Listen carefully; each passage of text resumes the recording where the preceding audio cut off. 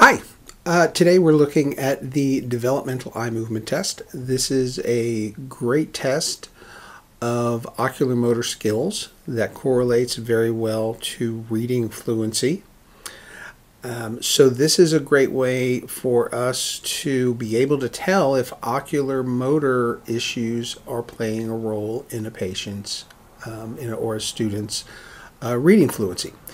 So we start with the vertical test first, and we do two vertical tests and then a horizontal test, and we're going to take a look at those. Here we go. The top number, and you're going to read straight down, come back up to the top, and go back down again. Okay. And I'm going to time you while you do that. All right. And I have my score sheet here to confirm your letters. Are you ready? I am. Am I trying to go as fast as I can? I want you to go fast, but I want you to be accurate. Okay. Accurate is as important as fast. Gotcha. Are you ready? I am. And go. 375982576374939245217474652923654. Very good. Test number 2, test B, is going to be the same thing. Okay. I'm going to record your time, and you had no errors there. Right. Beautiful. So we're going to do the same thing here. We'll start at the top and go down, back up to the top and down again. Okay. And away we go. 6329174652547493147632574637598. Very good. So next we're going to move on to the third test. So this is usually the uh-oh test, where folks look at this and go, uh-oh. So now the numbers are very irregularly placed horizontally. You're going to read one line across at a time. Okay.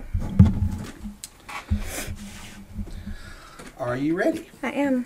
And go. 37598257461476379392457465217463748452174632574637598.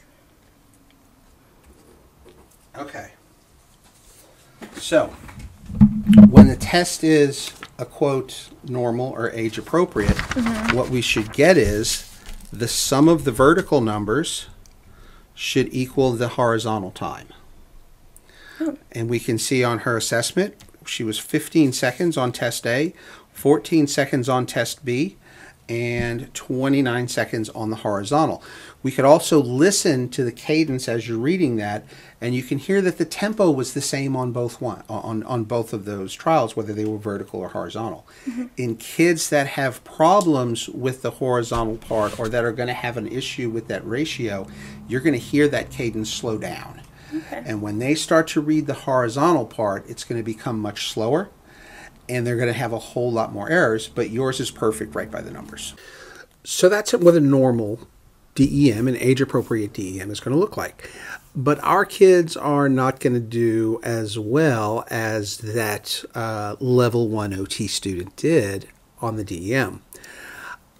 For our kids, as they start that horizontal test, we're going to hear that cadence, that tempo as they read those horizontal numbers is going to become much slower, and they're going to skip numbers. They're going to be reading from different lines at the same time. It can really become a mess for kids that are having a lot of saccade and ocular motor problems. So as they're reading those numbers, I'll make a plus sign anytime they are reading an extra letter. I put minus signs when they are skipping over a letter.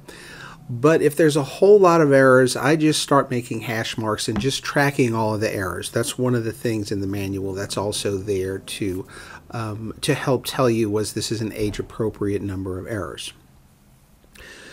So we then use the formula that's in the manual to correct our time based on those omissions and additions.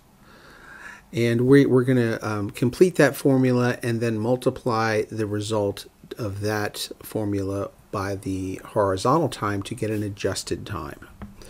We'll then use that adjusted time and we'll divide that by the sum of the vertical signs to get that age-appropriate, that ratio of the vertical to the horizontal. That ratio is going to tell us if there's an issue in the ocular motor portion of the ocular motor skills involved in completing that test.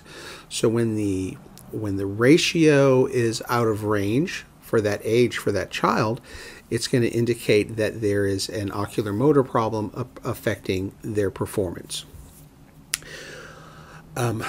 The other possibilities are things such as if a child has a speech problem, or if a child has a processing problem, or they don't know numbers that well. So you may see where the vertical test is very low in the 20th percentile, and the horizontal test is also in that 20th percentile. And when we do the ratio, we find out that the ratio is at an age-appropriate level. So that's going to tell us that there's something else, not an ocular motor problem, that's causing them to be slow at that. And the manual covers all of these things in detail, and you can read over those in the manual.